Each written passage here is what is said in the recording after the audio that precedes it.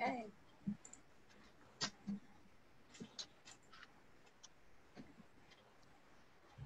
Hit it. Hello, everyone, and welcome to Silent Mystics, Finding Your Voice. Each week, we're going to feature people from all over the world who have experienced the mystical, the magical, and in some cases, the seemingly unexplainable. I'm Jeryl Anne, and along with my co host Diana, we hope that you'll join us each and every week on this wonderful new adventure as we delve into the unknown and the unseen. And we also would like for you to share this out at this time, if you would, so that we can reach many more to share this message.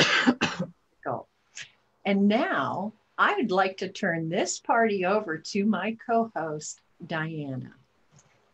Jeryl Anne, I am so excited. Week 1 on Silent Mystics, we have a fantastic guest. I've known Erin Robertson for, a good year. We've been working together on sessions, and I'm amazed and just intrigued by her background, by the skills and abilities that she has. Every time that we've connected, I've just been absolutely enthralled by this. And so I want to learn more about all about the animal communication and also some other mystical experiences that she's going to tell us about. So please welcome for our very first week, Erin Robertson, to our show. Erin, what would you like to start with today? Would you like us to ask you some questions? Would that be the best way for you? Yeah, ask away. Okay. Let's go back. Now, we've talked a little bit, and let's go back just a little bit. When we first started working, there was something that I put out that drew you to me, and I would like for us to kind of start with that because it's our beginning place. So can you tell a little bit of what it was that made you feel like you needed to come and speak with me? Yeah, I had a good friend that passed away from alcoholism in 2018, and I've been on my spiritual journey since 2015, but nothing like this has ever happened before. He passed away in August 2018. I used to work at a doggy daycare, and he was an owner of a dog, and he brought his dog in, and his other dog had passed away, and that's why he was there, because his big entire Ridgeback Lincoln, he was literally throwing himself out the window trying to find this other dog. So he brought him into daycare, and we just clicked. It was just an instant click with this guy, and Lincoln turned out to be good. And he fit in well within the daycare, and me and Nick just grew a good friendship. And then I think it was a couple of months after that, his mum committed suicide, and then I smelt alcohol on his breath in the morning, and he just went downhill after that. But the morning after he died, I kept getting visions that day of him as spirit looking at his body in the bed, looking at me. And didn't know what to do with that. And then Diane, you put up about Steve and how you saw him or felt him after he passed, and I was like, cool, maybe I'm not going crazy. And so that's how we connected. I think that's really important for us. That's part of this. That's the whole idea of this show is putting ourselves out there in a way that we tell our story. We're sharing our story with other people, because we go through these mystical experiences and we're like, what is wrong? You know, what is this? Is this for real? And especially after we lose someone like that we really care about, we want to think, of course we want to think that they're still right there with us. Oops, what is Wendy can't find? So, but sorry, but we want to think that they're still right there someplace. But then when we have those experiences where they're like, yeah, I'm right here, then we're like, no, I don't believe that, you know. So this show is all about, you know, you've had some truly mystical experiences really since you were very, very small, and you need a place. You need a place to share these things. So, Jeryl Anne, what do you go ahead and take it for a second? Let me see if I can. Here's the thing, and this is what I really want to touch upon with you, Erin, is your point was oftentimes, in fact, probably 100% of the time, when people have a mystical experience like you had, they think they're crazy. This is how this is why this show was born. So many are having these experiences that you had. So many people in this time are awakening, if you will, and having this. So we wanted to provide a platform for those of you who have felt like you were going crazy to be able to talk about that a little bit so that other people who are out there don't commit themselves into the institutions right away. You know? So, you know, you said you felt like you were going crazy, but could you explain that for us just a little bit more? I mean, what was going through your head at the time? And, you know, how did that come about? Were you able to talk to anyone about it? That's the other thing. People don't feel as if they can talk to anyone about it. What did that feel like? I had absolutely no one to talk to except for my cats. Yeah, it was just flashes in my head of him looking at his body in his bed, and then that lasted for about 3 days, and then it was like he was saying, I'm not going to wake up from this, am I? And I'm like, no. No, you're not. And then ever since then, he kind of realized that he was in spirit form now, and then he just kept coming to see me like he would in human form. Like he would just be like, oh, hey, how you going? What are you doing? And I'm like, but you're not there. But I feel you. What is going on? All the while trying to act normal and human and not crazy all at the same time in a public place, which was weird. Now, see, that's fascinating because basically what you're saying is he didn't know he was dead at first. At first, no. Wow. Okay, that's kind of trippy. You know, and so how long did that take before he finally grasped? I think you said 3 days or so? I mean, was it in linear time that he didn't know, or? In my time, it was about 3 days. And was it you that convinced him, or was there help on the other side that helped him to kind of come to terms with that? Do you know, or? I have no idea. Okay. But there was a time that he wasn't as strong, so he might have got help then. But yeah. Wow. That's fascinating stuff. Diana? Yeah, it's interesting. And it goes through a transformation, truly. I mean, you know, I think that we all, when we start having these experiences with these souls, I know when Steve and I first, when he first passed, it was at a different level. There was an unhealthy, it wasn't that he was still earthbound, it was just that he had a lot of healing to do. And that when he was coming in, he was actually coming through a very unhealthy way for me. So that there was a cord there that I had to cut in order for us to be able to have a healthy connection to one another. And so that's part of what, when you came to me, that was something that we had to work on, was creating a more healthy relationship. Not only is it important for you to know, hey, you're not crazy, others of us are doing this, and it feels good to be able to reach out and find those people. And then it's like, okay, what do I got to do here? Because this soul, he needs me. He needs my help. He's obviously still here. What does he need from me, and why is he here? I remember that was some of the questions that you asked me too, was, what is going on here? And so it kind of evolved from there. We've been working together for a long time, and I feel as if he and Steve are kind of like buds, they're pals and they work together a little bit.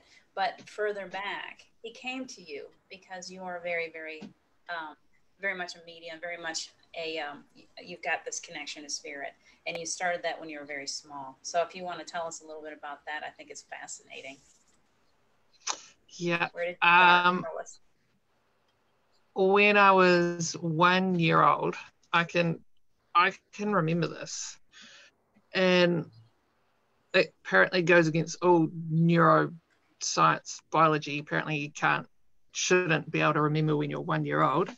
But I was on my grandma and granddad's farm, and they were setting up a photo opportunity. My grandma, my granddad, and my dad was taking the photo of me petting a lamb. And granddad was holding the lamb. I was in grandma's lap, and I went to pet the lamb, and I can still remember the lamb saying, like, talking like we are now, I want you to wait. I'm a bit anxious. I'm not comfortable right now. And I'm like, okay. And so 1 year old me waited. And then he was like, I think I'm all right now. You can pet me now. And then I started petting him. And I can remember that. And to me, that's normal. And all through my childhood, I have always been more connected to animals than humans. I thought I was fine until I got to school when I realized other people didn't do that. And I just could not understand human connection and why they would want to do the things that they did and talk with words and trying to get, do, and have instead of sense, feel, and be. Like, I just didn't understand it. So I don't know if they didn't make friends with me or if I tried to make friends with them. I don't know which way it went, but I didn't have many, if any, friends at school. And then that kind of turned into a bit of an alcohol issue when I was a teenager, 20. And then I got into volunteering after I got myself sorted out, volunteering at a doggy daycare. And that's when my gifts came back in the doggy daycare. And still to this day, I haven't done any training in dog training or anything like that. All through the doggy daycare, I just went on sensing, feeling, just being with the animals. And it was, till this day, it was the best time of my life. And looking back at it now, what I know now of dog stuff, I was super confident in what I can do and what I know. I just felt the dogs and I just let it happen, be in the moment. There was a fair aggressive Rottweiler that I put into the pack, and there was a bull mastiff. She was my friend. There was a bull mastiff cross pit bull. Her name was Cody, and she came in. Her dog friend had died as well, so she was very aggressive. She didn't know what was going on. It was a new place. Everything had changed. Everything in her life had changed, and she wasn't aggressive. She was just scared and snappy. And I brought her in with a pack, the good bulletproof dogs, and they came up and sniffed her. She told them to go away. They went away, and that gave her a sense of safety. And I just sat with her on her first day for 2 hours, and just for her to know that I'm there. And I kept doing that day after day, and she became the most confident, outgoing dog. And she ended up being my right-hand girl to bring in other fearful dogs into the pack. And there was no training in that. I didn't need any dog training or methods. It was just being with her. And yeah, there's been heaps of other experiences there where I just can't explain it. I can remember one time I was sitting, we had beds for the dogs in each room so they could sleep on them. And I can remember one time I was on the bed petting a dog, and then I could sense something behind me not quite right. And so I turned around, and there was one dog on the bed, and there was another dog on the ground wanting to get up on the bed, and they were having a bit of a standoff. And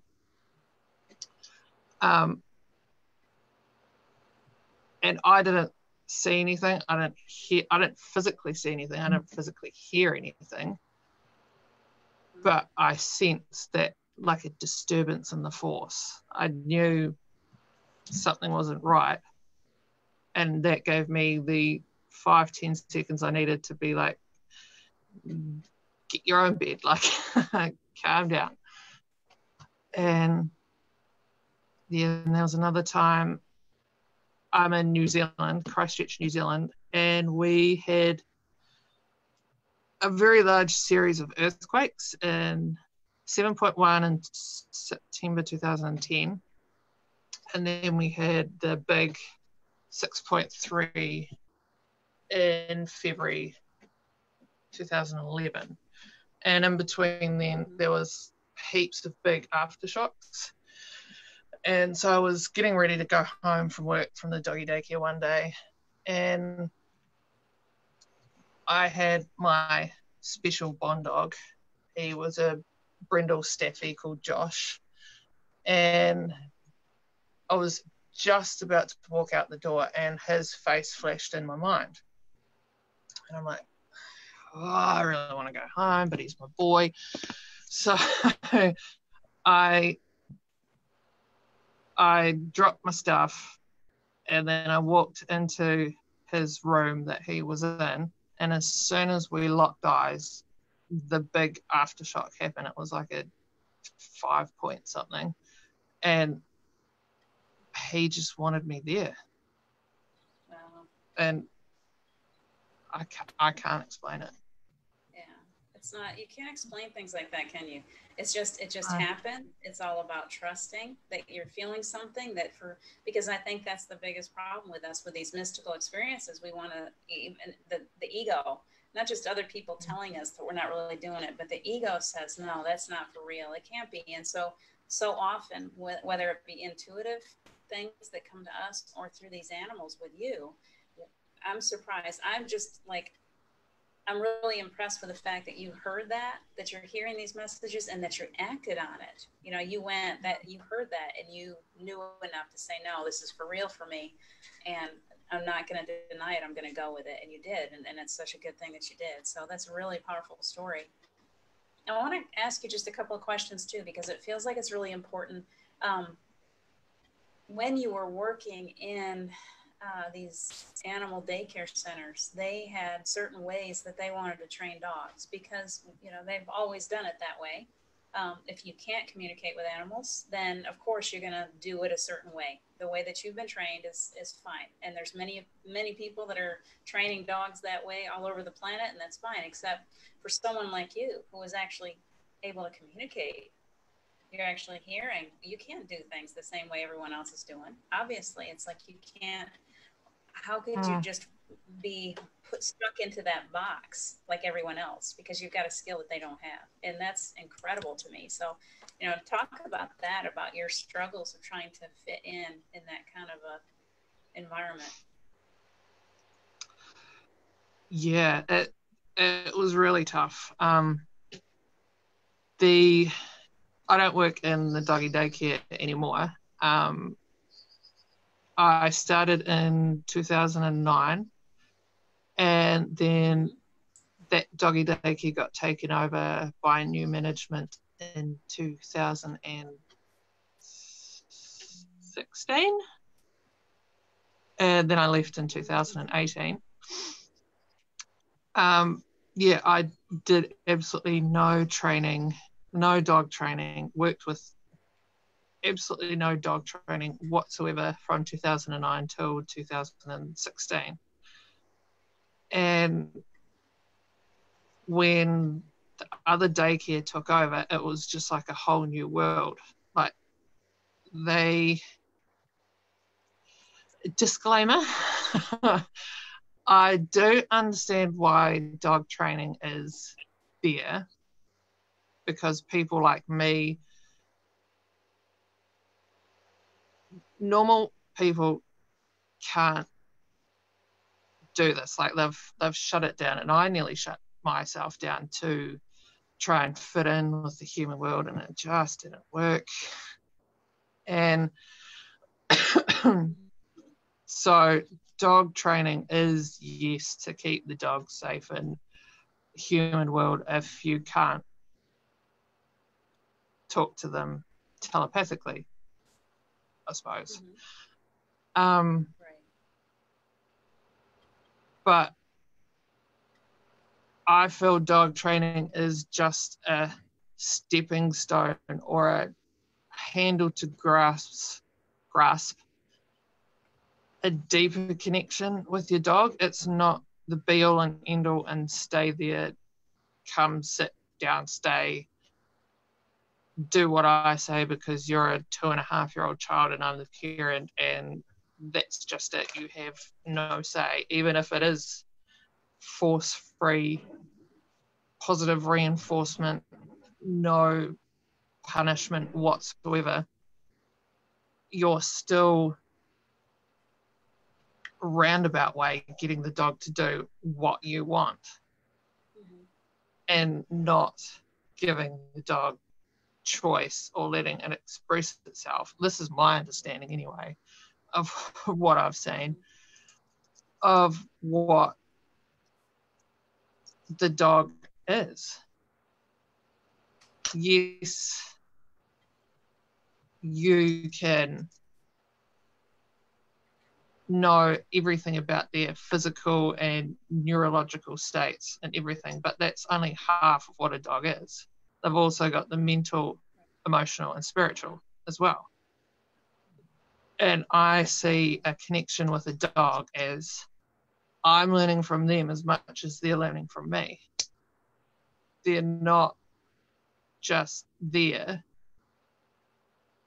for me to tell them what to do. I don't see the point. You know, Erin, I love what you just said, that the dogs are a mental, emotional, and spiritual as well. I think that is the first time I heard someone, at least out loud, maybe it's in a book or something somewhere, but say that.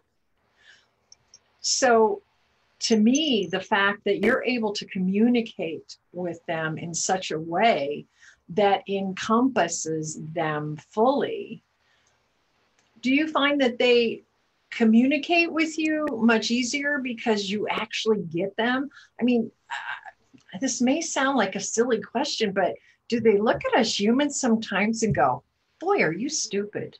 You know what I mean? Like, you just don't get it. You don't get me. I mean, I know we're empathic in that. So do you find that they kind of go, wow, you actually are hearing? I've seen movies where people go, oh, you can see me? You can hear me?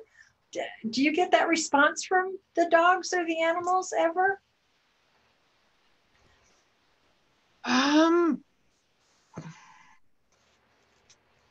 Or some I suppose I do. Yeah.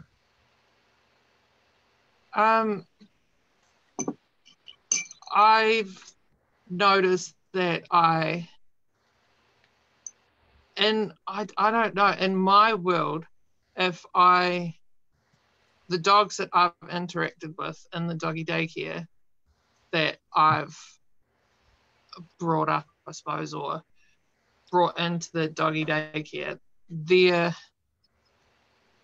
more self-sufficient. Like, they don't need me as much. And back in the olden days, I would give them an energetic box to work in and do their stuff. And I saw my role as just supervisor of what they wanted to do. I saw the doggy daycare as a safe place to be a dog. That sounds really stupid when you say it out loud, but no, it doesn't. So my way of doing it was giving them an energetic box. I was always there to physically oversee what they were doing, but they could, like, for example, if a dog came up to another dog, that would give them the chance to interact with each other with their appeasement behaviors, like looking away, saying, oh, I'm not ready for you to come in yet, or you're scaring me, or play about, let's play. If another dog in that box wasn't listening to the other dog's appeasement behaviors, then I would step in, because they need to learn that another dog's appeasement behaviors means you listen to that.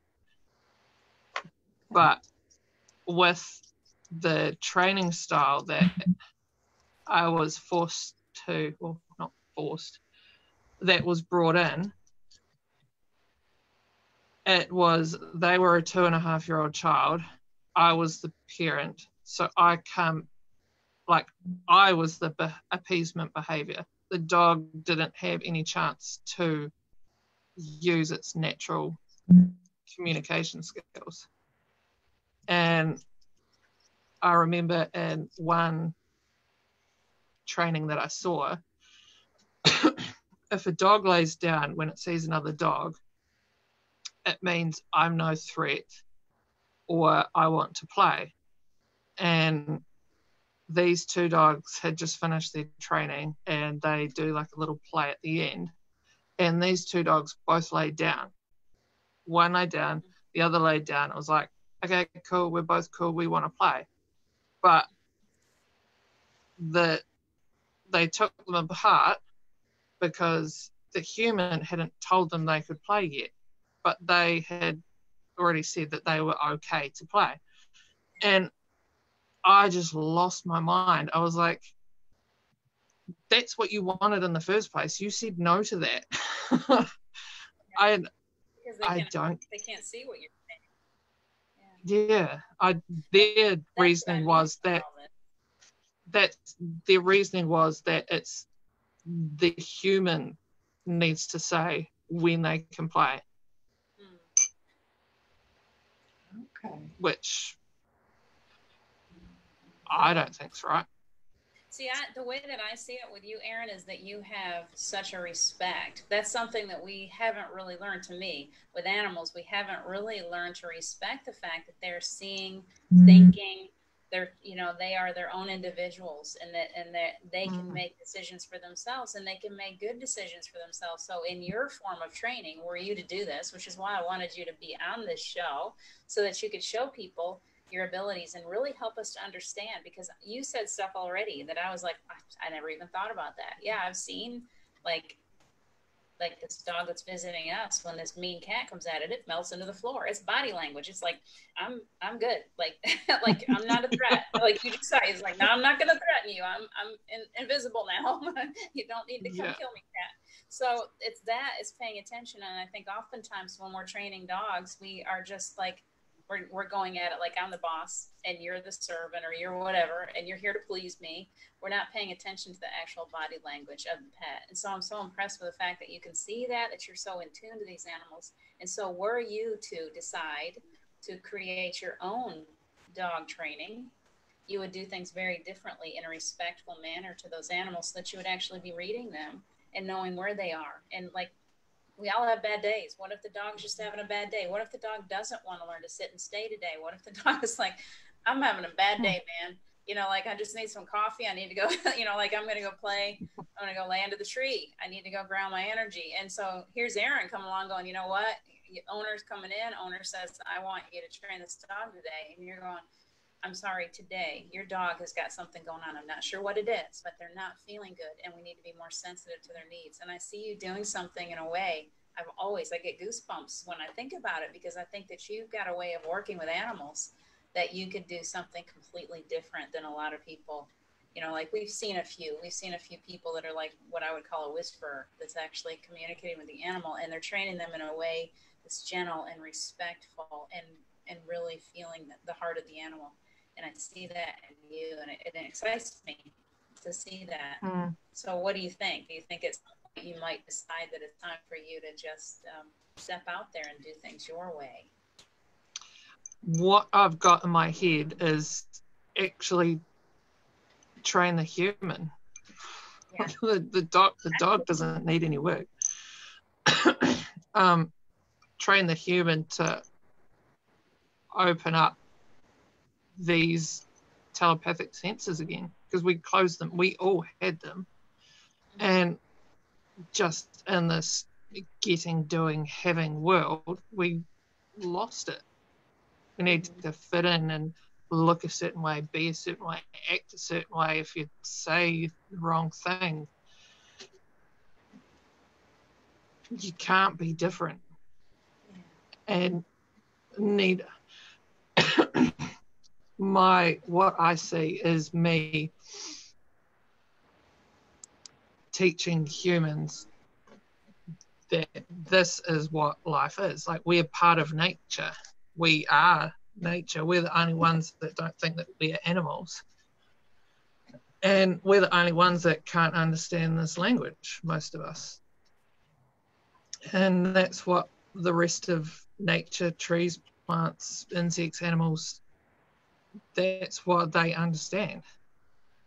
And I've been going to equine assisted therapy, and it just solidifies the same thing, that we need to be more in tune with what nature is saying. And because look at the world now. Yeah. If we could hear the world now, we wouldn't have got to the space that we're at now. If we could listen to the trees, the plants, the earth, animals, if we could hear what they were saying, we wouldn't be in this position. And that leads me to a question, Erin.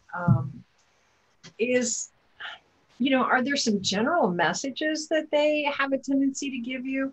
One of our viewers was talking about spirit and different ones, like, of course, Nick came to you after he passed, of course, didn't know that he had passed.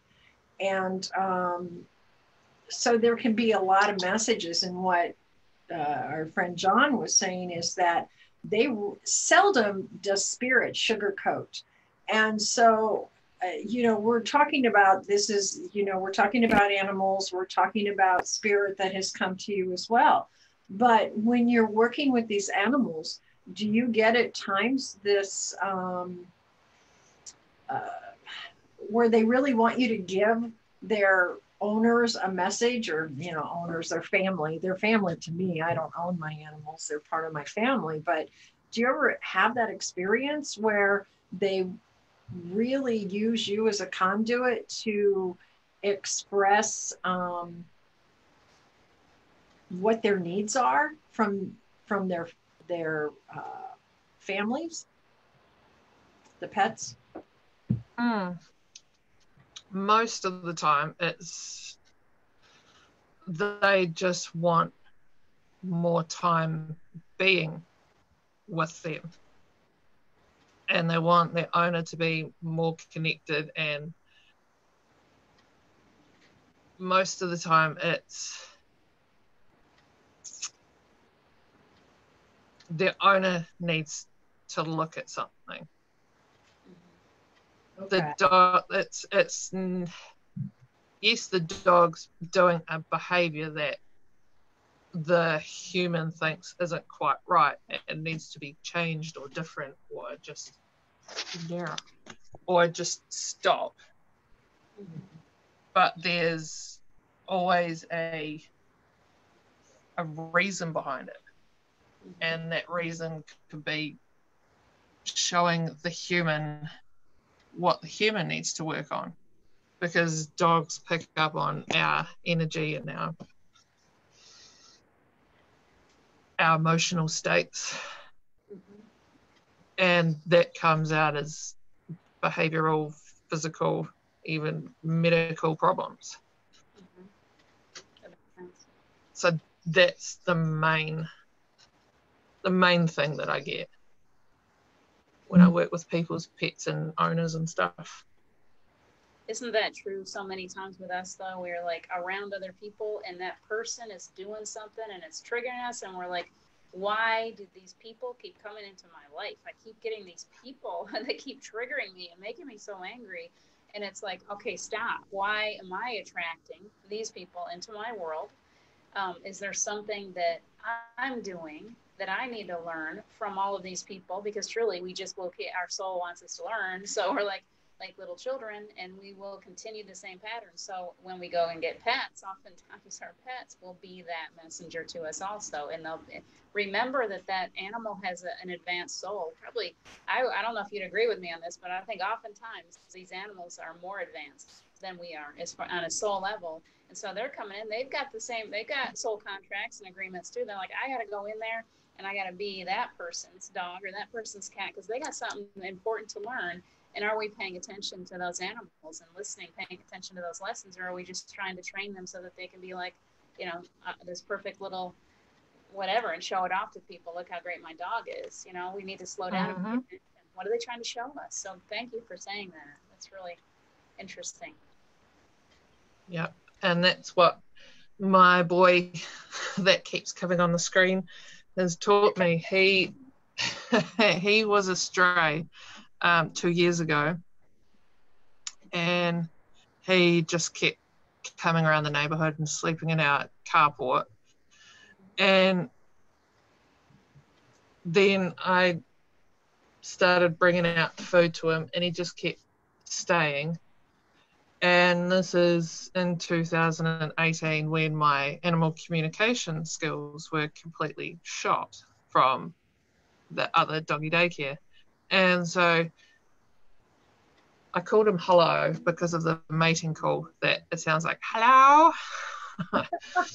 and it just stuck.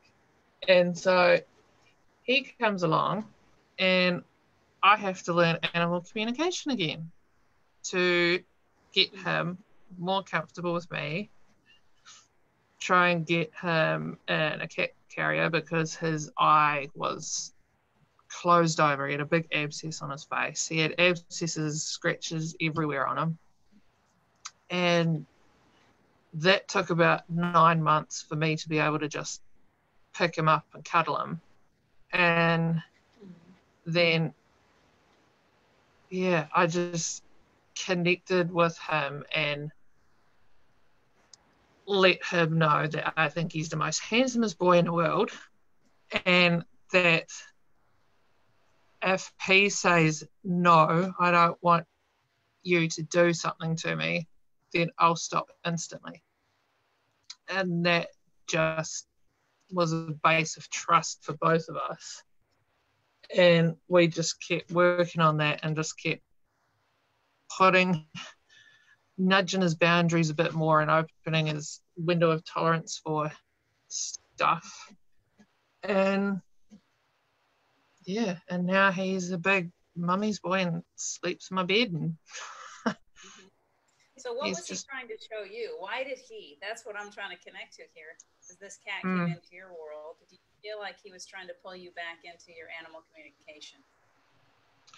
Definitely back into my animal communication. And he is much like a dog, where, like in the doggy daycare, you have to, if you walk into a room, you've got to like connect and ground and just like zone out, be completely in the present moment. Now, if your world is hectic on the outside, you got to leave that at the door and walk into the room and just be calm and just in the moment. And that's what I needed to be with him as well. When I come home, I couldn't be angry, I couldn't be resentful or angry at anything that wasn't to do with him, because he didn't understand. He was like a dog in that way, and I had to be 100% in control of my emotions, or else it'll just flip him out. And I've never had a cat that cared about that stuff before. So, and that's what I'm learning in the equine assisted therapy as well. It's like knowing your physical sensations, they have an emotional flavor, and then goes on to what need do I need right now. He was connecting me to my emotions, which I had not connected to very much up until that point. Erin, I have a question. Most of us, some people are dog people, some people are cat people, some people are both.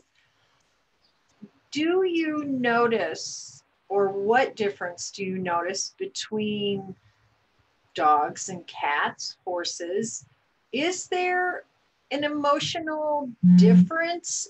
Because I know my cat's really independent and my dogs are very, I want you, I want you, I want you, I want you. And a cat is a little different. So when you're interacting with both, as you do, what are the differences or are there any? Depends on the individual being. Okay. There are some dogs that are completely stoic and just like to sit up on the bed by themselves, just do their thing. And then there's some dogs who will jump 6-foot fences to be with you and cuddle you and pin you to the bed and bark in your face and just won't stop loving on you. Whereas boy is really, he loves his cuddles, but my other cat, she loves her cuddles, but on her terms and at certain times of the day. It just depends on, in my opinion, depends on the individual animal and being and personality of that animal. I love that, because I think just like people, we like to stereotype people and stereotype, who they are or even genders. I think we do that with dogs and cats and horses and everything else. So I like that response because it shows us that just like people, they're all individual. They all have their good days. They have their bad days. They have their needs. They have their very distinct personality. And just like gender shouldn't matter,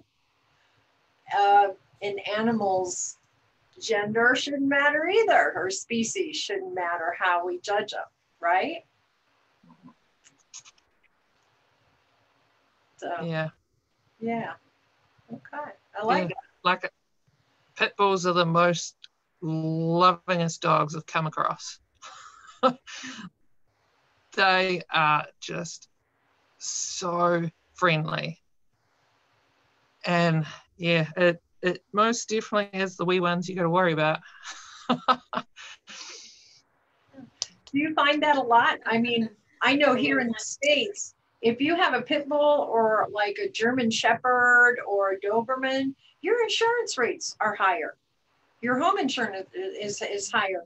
And so people, I feel so bad for pit bulls because they get such a bad rap. Do you find that, I mean, are there other breeds that you know of other than a pit bull that really get a bad rap but don't deserve it?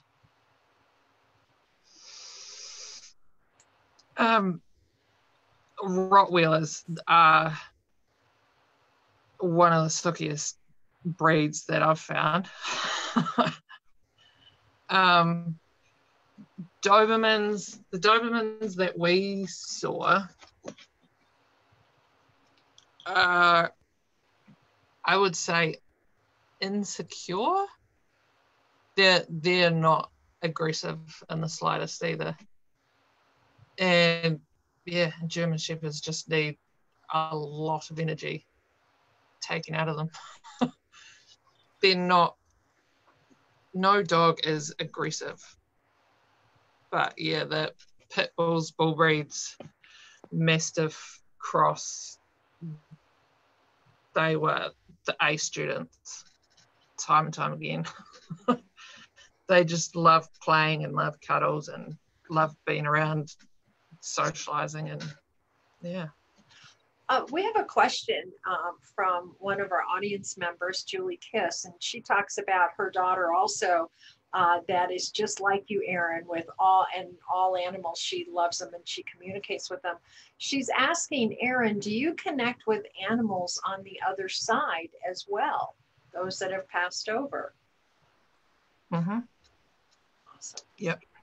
I'm part of an online training animal communication group on Facebook, and they put up photos of their dogs that are present or in spirit, and yeah, I just connect with the photo of the animal, and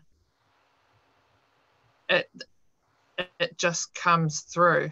And I still doubt myself because it's like, it's just so, to me, it's just so obvious what I get. I'm like, everyone will get that. Like, it's not anything special, but time and time again, like, the owners are blown away of what I pick up and what I know of the dog that I've never even met, that's on the other side of the world, that I got from a photo on the internet. Wow. Like, it still blows my mind, but in a way it feels normal too. Uh-huh. Yeah. So yeah.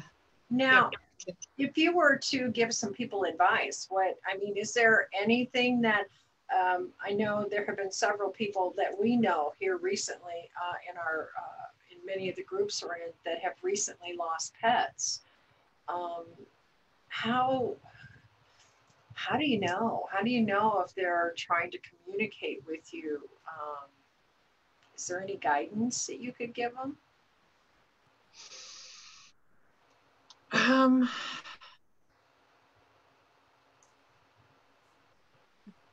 Just go with the senses. Sometimes I've had a cat come back in a dream.